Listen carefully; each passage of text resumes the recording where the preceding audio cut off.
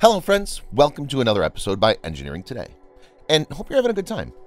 Today we have 4 space updates to share. First update tells us about the new Super Heavy booster hardware rollout by SpaceX. Then we'll cover all the details regarding SpaceX's cargo launch. After that, we'll talk about SpaceX's partnership with Axiom Space, and then we'll move on to our last update, in which Lockheed Martin gets a $1 billion contract. Let's begin today's space updates with SpaceX's Starship booster hardware rollout. For the first time, SpaceX has recently rolled out their Starship booster hardware to the Texas launch pad. Much of the designs for Super Heavy boosters have changed and evolved with time. Thus, SpaceX has scrapped BN-1, first Starship booster ever built, reducing it to a production pathfinder. SpaceX then focused on the stacking of the first flight-worthy Super Heavy booster. Now they've officially delivered the first Super Heavy booster hardware to the launch pad for passing it through a series of qualification tests, specifically stress tests on the hydraulic ram. The booster is a test tank named BN 2.1. The test tank is the 8th self-made test tank built by SpaceX. SpaceX started building custom-built tanks 1.5 years ago, but this BN 2.1 is the first to come for a test. Presence of BN 2.1 really proves that SpaceX has got a reliable design for their Starship's first stage booster, which is worthy for test and perhaps for future builds. SpaceX has also tested earlier the full-scale prototypes of the hydraulic ram, which will be used for testing the Starships. Now will be used for testing the test tanks. It will help for carrying out stress tests of the tanks and also to find loopholes in the design, if any, which haven't been noticed earlier. It's now quite probable that SpaceX will put the first flight-worthy booster through a similar thrust puck stress test. SpaceX has already scheduled road closures on the 7th of June, Monday, between 12 p.m. and 8 p.m. Central Daylight Time for testing activities of BN 2.1. It's worth noting that Starship has only a maximum of 6 engines, but Super Heavy will have initially 29, then eventually 32 engines. Thus nearly 5 times increase in stress. As a result, Super Heavy will need some different thrust structures. Super Heavy will also need a larger transfer tube to feed larger amounts of fuels to engines. Let's begin our next update. SpaceX once again showed us no lag in work as it successfully launched the CRS-22 cargo mission and nailed the rocket landing. On Thursday, June 3rd, SpaceX's 2-staged Falcon 9 rocket lifted off from Pad 39A at NASA's Kennedy Space Center at about 1:29 p.m. Eastern Daylight Time, marking 22nd cargo resupply mission to the International Space Station for NASA. This is a major resupply mission for both SpaceX and NASA. In this mission, SpaceX's Dragon spacecraft carried more than 7,300 pounds, that's 3,311 kilograms of cargo, and most of its material is extremely important for future experiments. The cargo includes multiple scientific experiments like baby squids, water bears, and hardware such as 2 new solar arrays, which will help boost the space station's power. NASA's ISS program manager, Joe Montalbano, stated, "The new solar arrays bringing us back to a power generation that was the same as we had when we launched the older solar arrays. It allows us to continue the science and research programs we have on board." The cargo also includes saliva and oral bacteria from dental patients, toothpaste and mouthwash for an experiment to keep astronauts' teeth and gums healthy.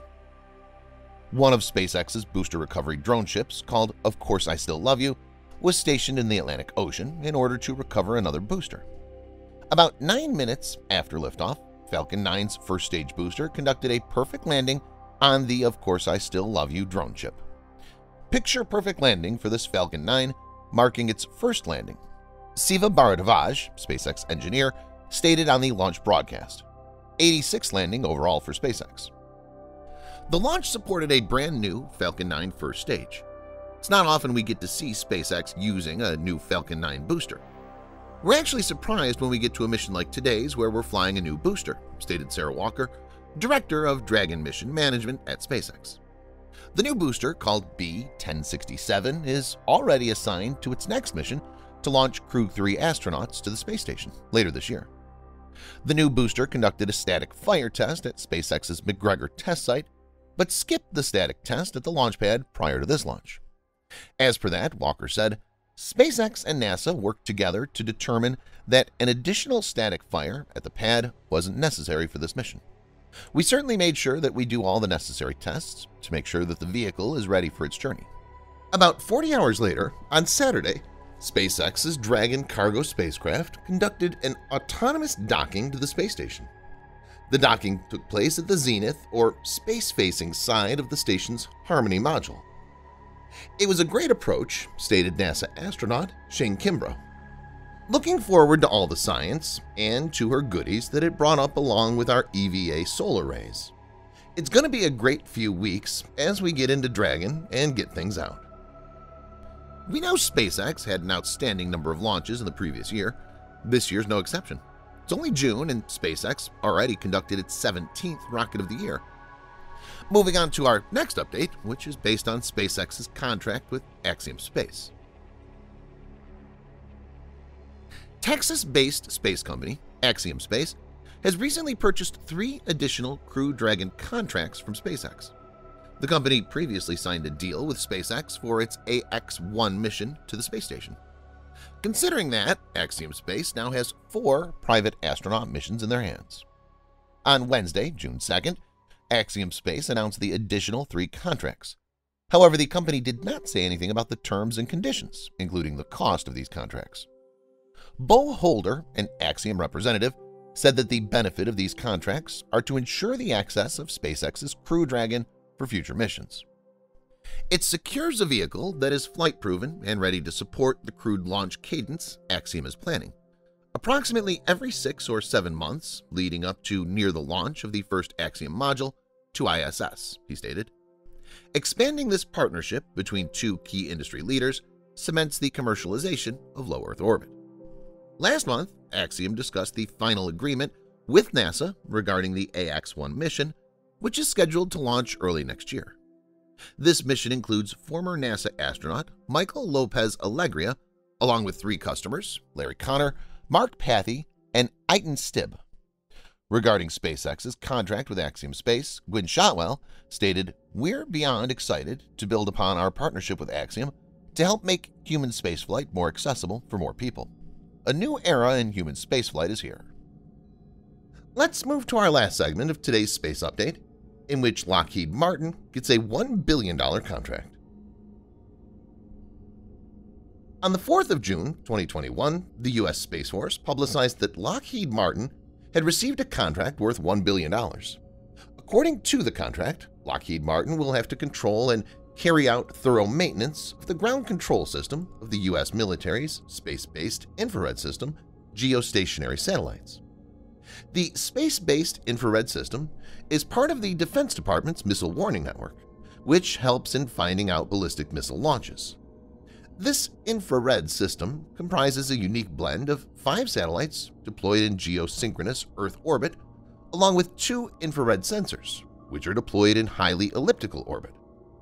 According to the Director of Overhead Persistent Infrared Operations and Sustainment at Lockheed Martin, Rob Walker, this contract takes into all the strategic support for the remaining ground systems and also the modifications needed to control the satellites SBIRS-GEO-5 and SBIRS-GEO-6 of this infrared system geosynchronous constellation.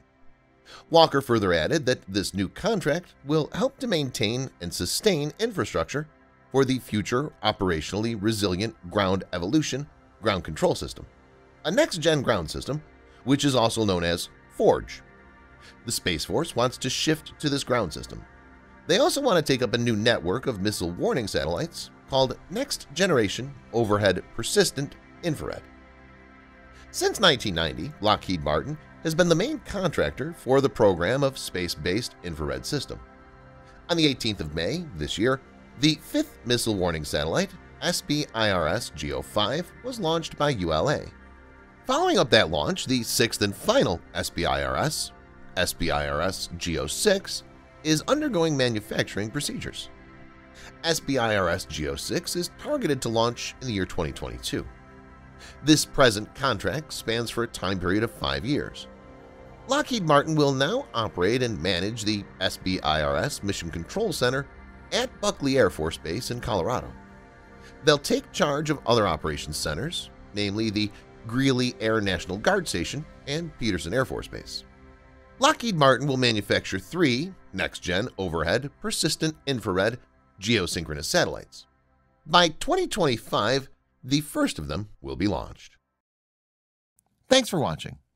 Please subscribe for more videos like this. Hit the like button if you find the video interesting, and kindly provide your valuable feedback in the comment section. This will help us to improve.